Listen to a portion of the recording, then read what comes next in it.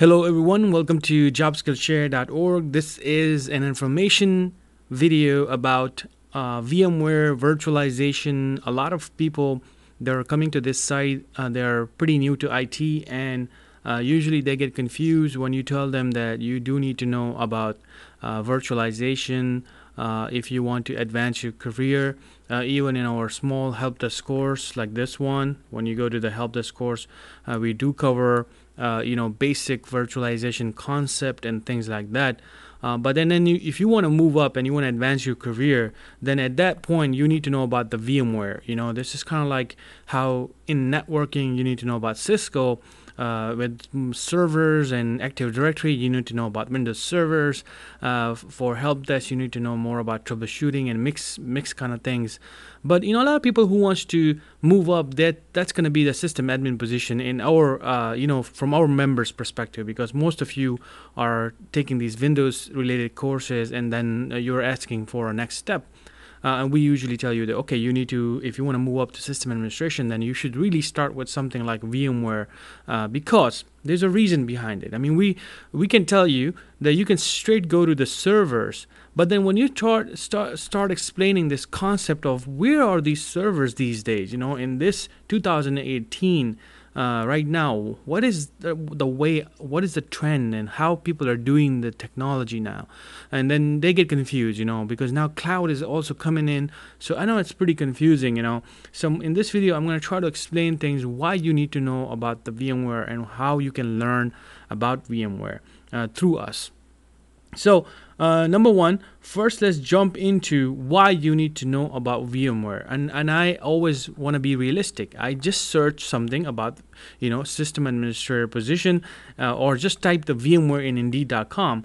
Just look at the titles that are attached to this keyword, VMware. So it's tell you VDI, okay, that makes more sense that this is more of like a virtualization type of engineer right there.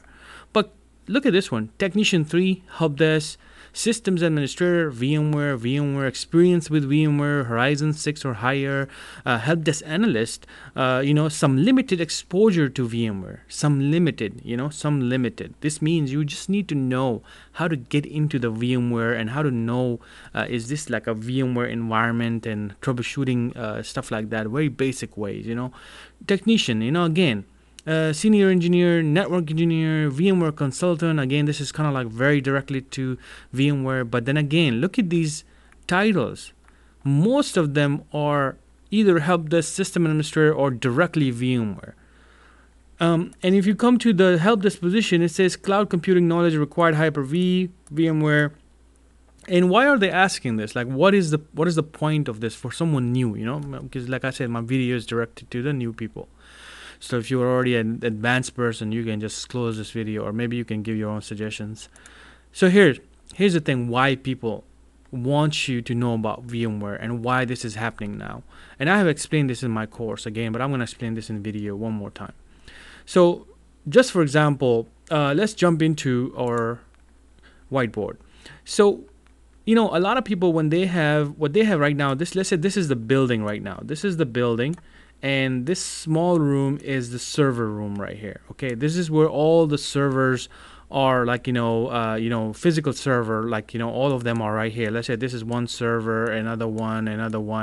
It could be in this shape, or it could be like in this shape. Any shape, it doesn't matter.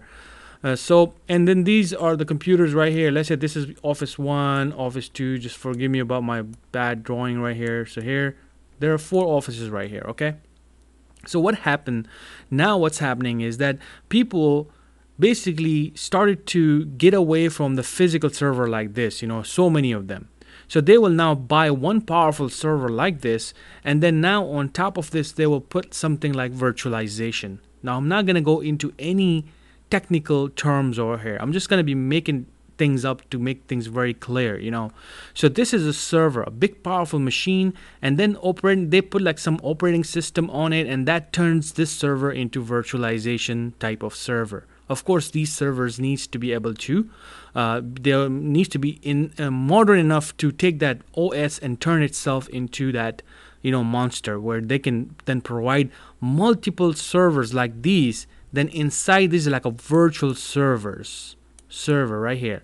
So when I say server, this could be a Windows 2012 R2 operating system installed in this one block of area, and then you basically assign a RAM, a memory, disk, whatever, you just assign that to this server, you assign another one to this one, you assign another one to this one. You see how easy it is with virtualization, that they have to remove all of this physical stuff, and then they just jumped into this one big machine right here, and now from that one machine they are controlling so many different virtual servers. And in terms of backup, in terms of troubleshooting, everything is super easy, because you can just you may have a new software just came out, and you want to install this on the server. Before that, when you wanted to do this stuff on a physical server, remember, you had to take a backup of that server or do something, like a snapshot of backups and stuff like that.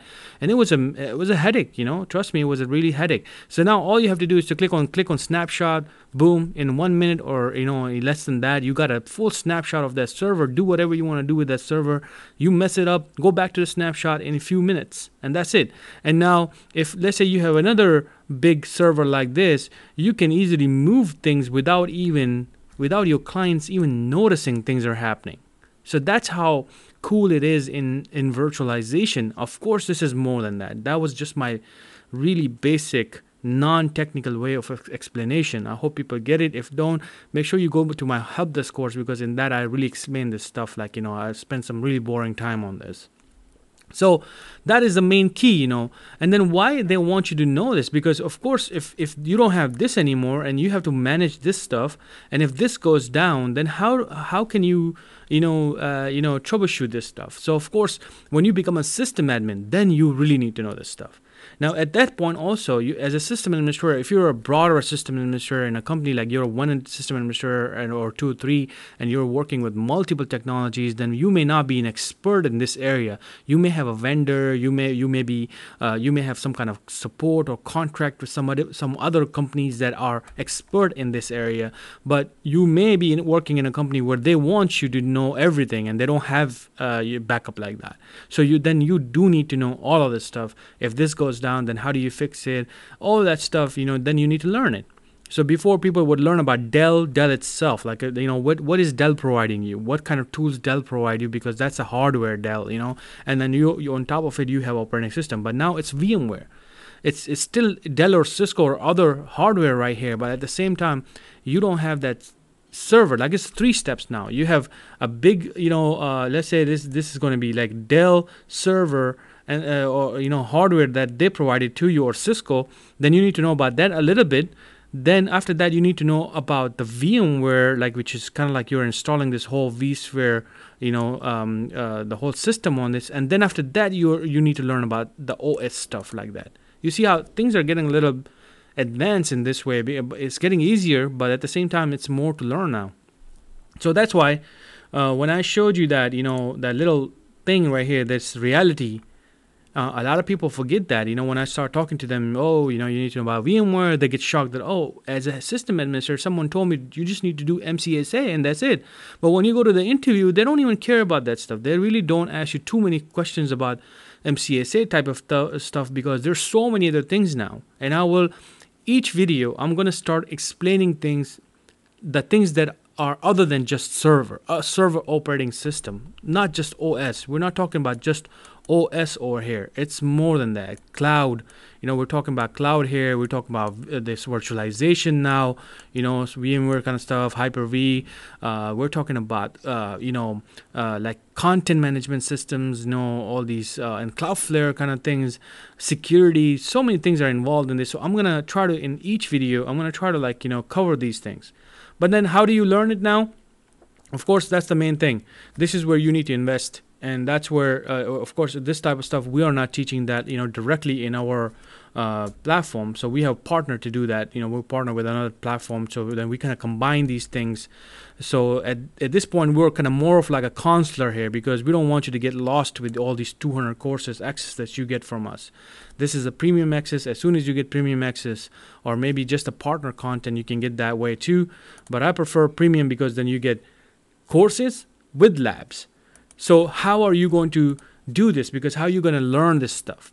I always tell people that you need to go from the lower versions. Don't just jump into the latest stuff. So for example, if you're going to learn about VMware, then you need to start from 5.0, and the latest one is 6.5. So if I'm going to go there right now and you're going to type in VMware in your access, just type that, search it, and then when it comes out with the search, you see it start from 4.0, 4.1, 5.5.x. So right here, this is what you need to learn from all the way down here. Watch this. You got all of this information. All these are courses. They're very, very, informational. And then they have some demos in there. They show you stuff step by step with the screenshots. So they explain a lot of things in there. This is a lot of content out there. So I would definitely recommend that you start from this. Then you go to the 5.0, 5.5, 6.0, 6.5. And I'm sure by then you would know everything about VMware. Because why you need to know about 5.5? I know so many companies at this point, they're using 5.5 and they're planning to upgrade to 6.0. But I know so many companies that are on 6.0 and they want to get to 6.5. Think about this. So when you go to the interview, you may land a job in the company, or they may really like you, but you may get stuck in where they may ask you something about what they want to do. Like, maybe their next project is 5.5 to 6.0, and you're trying to get that job. Imagine if you are really good at it and you're like, oh yeah, I have done all these labs and I can do this stuff. I have done everything from 5.5 to 6.0. Then that's, and for you, when you land a job, you're also very comfortable because now you know exactly what's going to happen. So then 6.0 to 6.5, you learn all that, right? That's cool because now you learn all that stuff. You can do it on your own machines. You can bring your own server and do all that stuff. But also you get labs from us. And so when you log into your labs, you get so much, but I am going to only focus on the VMware part. And here you can start from the VMware Certified Professional 5. Like I said, remember, you want to start with 5, so then you can learn about the upgrading this to 6. And then when you click on the 6th one, then you will find more about the 6. We don't have 6.5 right now, but this will be available soon. But you see, you have these two right here where you can really, really practice when you learn things in that course. So you can learn things from here, and then you come back and practice it over here. And these are also courses itself because it has its own task available. So they're not totally connected with each other. This is a totally different course. It's like a separate course, and this is a hands-on lab course. It has its own tasks. So you can click on the 5 right here, and you see you can come down all the way down here and then learn about all these installations, create, configure, all of that stuff. What's important to you, basic troubleshooting, and then you can go back and then do the same thing with the other one. So with the 6th one.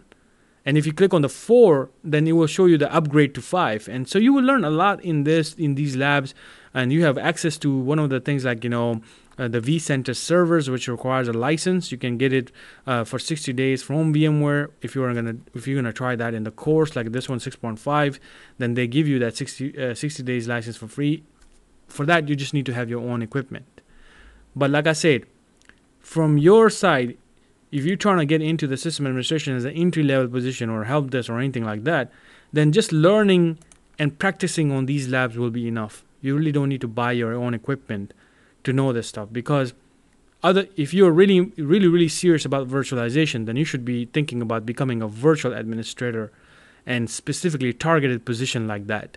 Then yes, you may want to get your own big server and then get the latest on it from these courses. You still need to learn this stuff from these courses though, and if you wait a little, maybe there will be a lab available for 6.5 here too, and you won't need to buy it.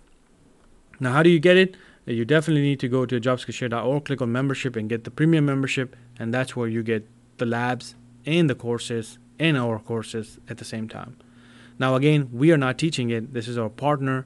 So that's how we combined everything. If you have any questions about this, let us know, and we'll try to help you out. Try to make sure you get to the right information. You get the right information, and you're on track. Thank you.